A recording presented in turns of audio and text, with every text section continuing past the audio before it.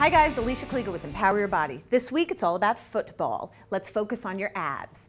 3 exercises. We're going to do the hanging windshield wiper. We're going to do a captain's chair with side crunches.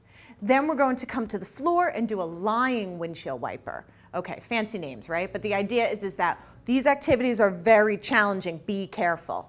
The first one. Here we go. Wish me luck. I feel like I'm going on a roller coaster. We're going to hold yourself up, and we're going to take your legs and up and over, and up and over, and up and over. Good. Those are challenging. Be careful. Holding yourself up, pivoting at your hips, getting your legs back and forth. Do as many as you can. If it's just too hard for you, you can hang and do one leg in a circle. But if you can get both legs over, feel free to do that. Do as many as you can safely do. But remember to pay attention so that next time you do them or next week you do them, every 3 workouts or so, you can increase them. Next is captain's chair hanging, crunches to the side. Here's the problem everyone makes. They just bend their knees.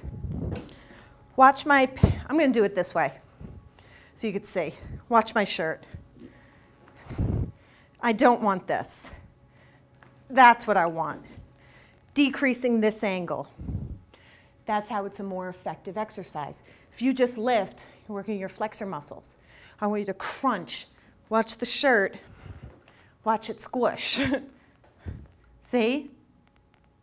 So it's not just lift your knees and not do anything here. That's how you do it. 10 times each side. Now we go to the floor. Third exercise is going to be the lying down windshield wiper. This one's easier. Holding your head. No, I'd ideally like you to keep your head up and hold here.